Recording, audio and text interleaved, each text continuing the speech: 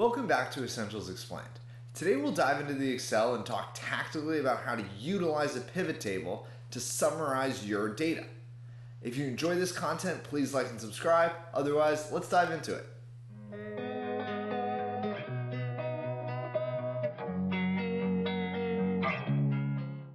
So now that we understand the basics of how a pivot table works, let's get into the Excel to talk tactically about how to use these. So easiest way to insert these will be with shortcuts. Alt-N-V-T will let you insert a pivot table anywhere. So if I drag date, revenue, I won't even use a category here. You can see we already have our pivot table. One thing to note, I did not select all my data. So you can select all your data.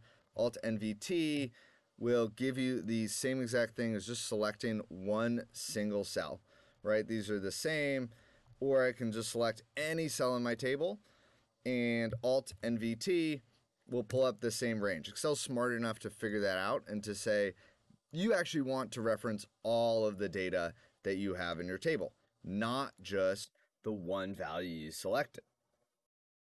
That is with a shortcut. You can also go up to the toolbar and hit Insert, Pivot Table from Table or Range. Again, selected all of your table and range.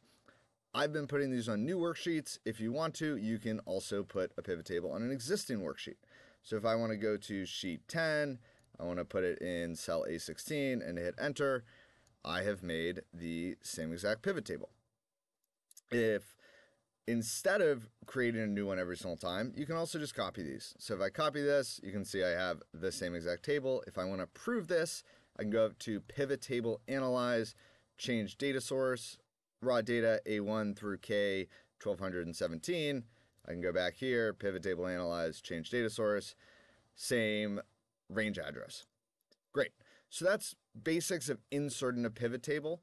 I'm just going to clear a couple of these just to give myself some room, and now we'll talk about how to actually toggle them. So what we've already done is put our date in our columns and our value in our value section. Let's add a category to our rows. So let's look at paint color. We probably want to make these numbers a little bit easier to read. I personally like commas, so a couple ways to do this. Either select your cells and use this top button, and you can make these currency, you can make these percentages, you can change the decimal points. That's a pretty easy way to do it. Another way to do that could be going into your values section, value field settings, number format will let you do that. So you can do a custom number format, you could just do a simple number format, you could do a currency. So just another way to set that up that will make your life a little bit easier. I'm just going to make this actually a number. I don't want decimal places, but I want the thousand separator. So we have our numbers set up. We have our field list. Let's go into this design tab and talk about how you can toggle through your pivot table to view your data in different ways. So starting on the far left, let's look at the subtotals. So this isn't going to do anything because I don't have a subtotal because I don't have a subcategory. So whenever you have a top level category, this is all the data that Excel can really show you. If I drag in another bucket, so let's drag in the price bucket. Now what Excel can do is it can show you the revenue for the basic sales of blue paint, the premium sales of blue paint, and the total sales of blue paint. So this is a subtotal. It's showed for the total of your top level grouping, which is your paint color. You can either show subtotals at the bottom of the group as they are right now. You can show them at the top of your group as it looks in this instance, or you cannot show them at all. Preference, I like them at the bottom of the group. I think it looks a little bit cleaner and is easier for me to understand. So grand totals. So you can either have grand totals completely off, or you can have them completely on, or some combination of each. So I'm just going to have them on just to show you what this is doing. So this is the grand total for your rows. It is 3,005 is the sum of all your different values. And if you fill this down, you can see this column is simply just showing me the total of all my rows. So the sales of red paint premium from 2020 to year-to-date 2022.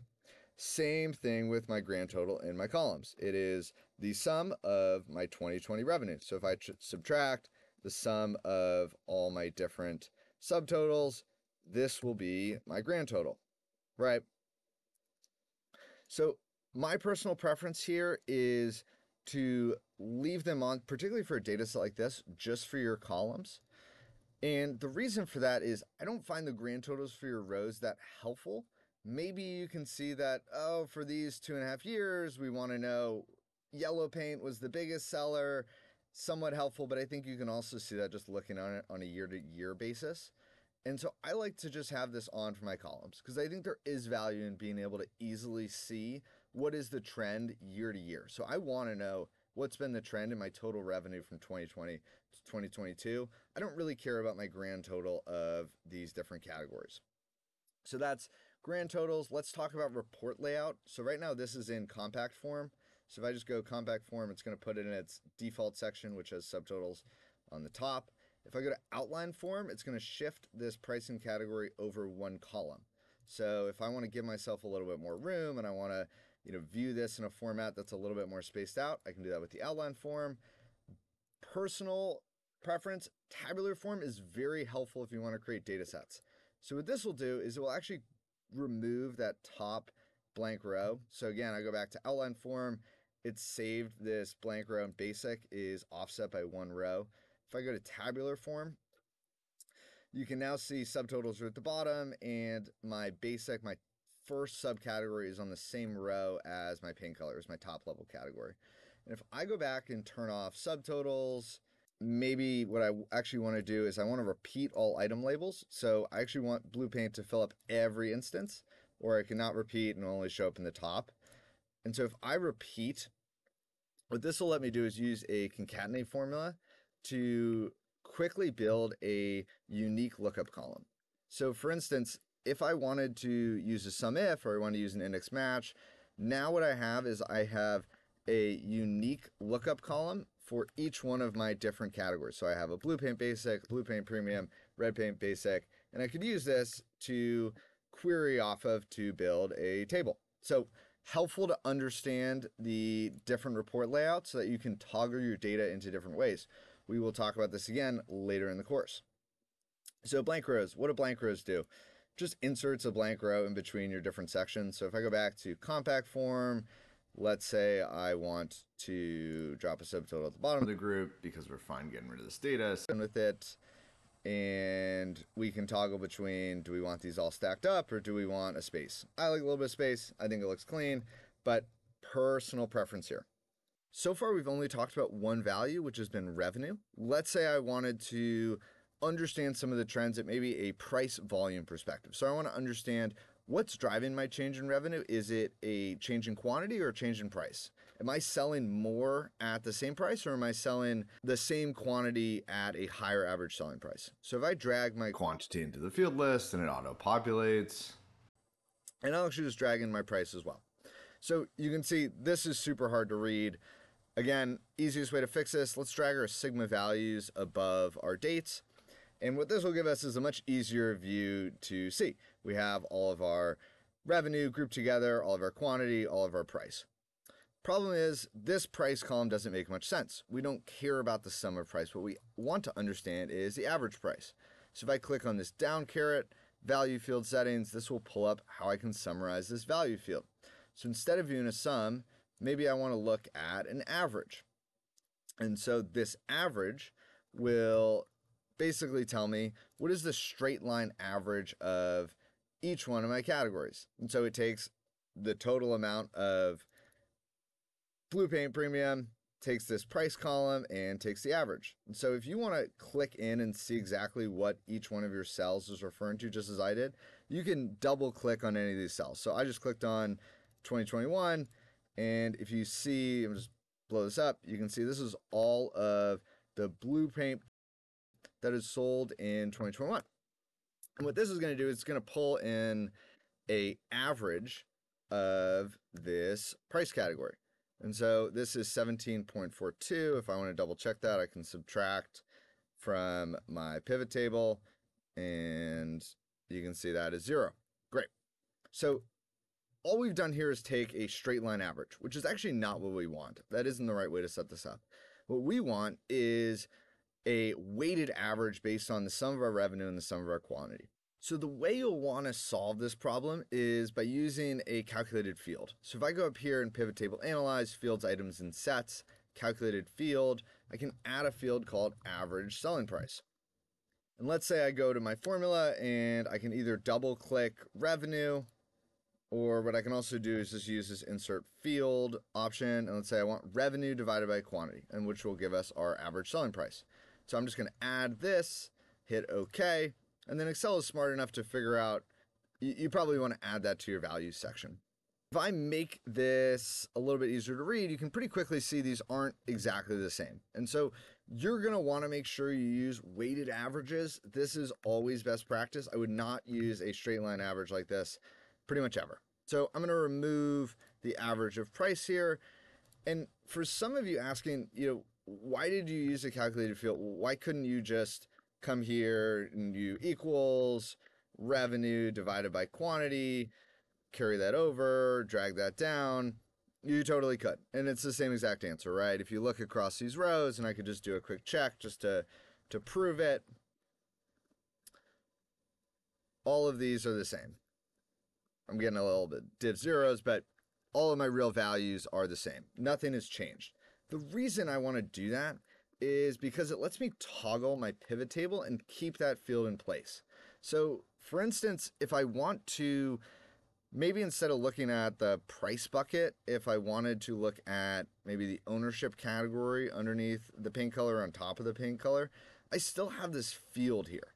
And so this average selling price stays in my pivot table and manipulates to the structure. So right, if I even wanted to add in maybe another subcategory, you can see this gets really hard to read, but the average selling price is calculated for each one of these different areas. And again, if you want to view what data is in each of these sets, so this would be corporate blue paint basic sold in 2020, I can just double click here and it will pull up the 4 instances those sales occurred in 2020. Pretty simple.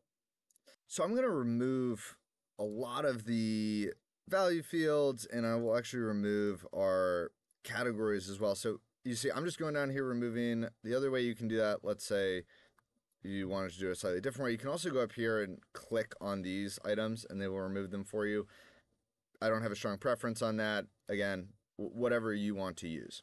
Here we have our basic table. Number one thing to talk about when it comes to pivot tables is they won't automatically refresh unless you refresh them. So if you're used to using Excel, you're used to having your formulas update when your data changes. So if I go into, and maybe just to make this really simple, what I'll do is I'll remove this date, and maybe I'll just leave this paint color. I think that's fine. And so if I go into this Excel, and let's say in my raw data, I'm just going to make this really obvious, I'll delete a lot of my data. If I go back here, nothing has changed. And so if you're used to using formulas that automatically update, you're probably wondering why this hasn't changed. It's because you haven't refreshed your pivot table.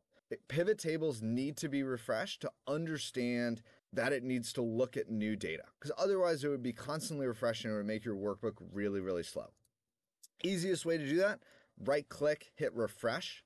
And now you can see what we've had is this pivot table's updated, and this is our new data set.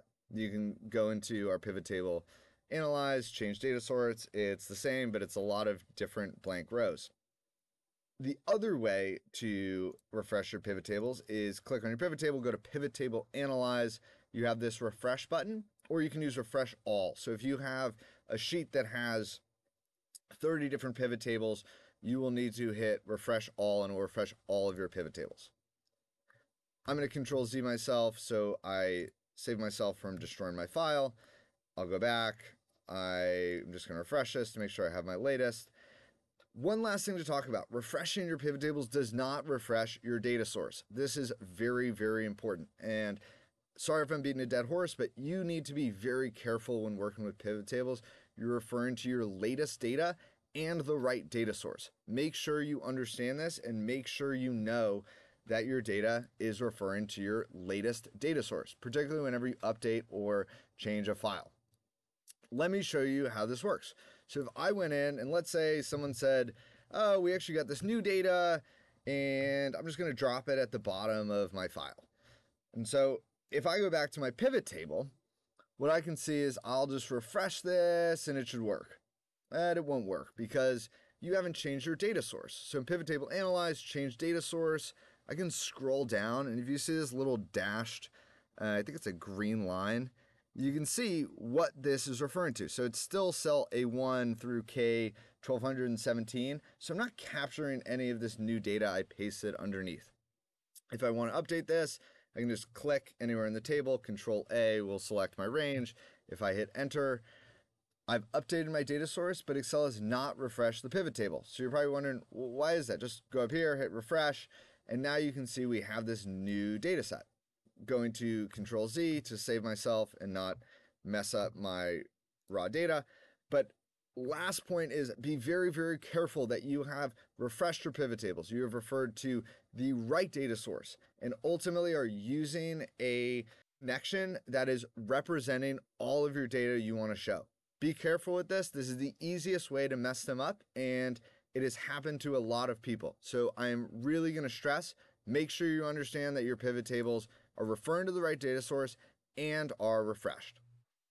If you're interested in more examples of how to properly use a pivot table, and specifically how to use them to derive key insights from your data, please check out the next video in our series linked here. Otherwise, thank you for watching, and please comment any questions or feedback you have below.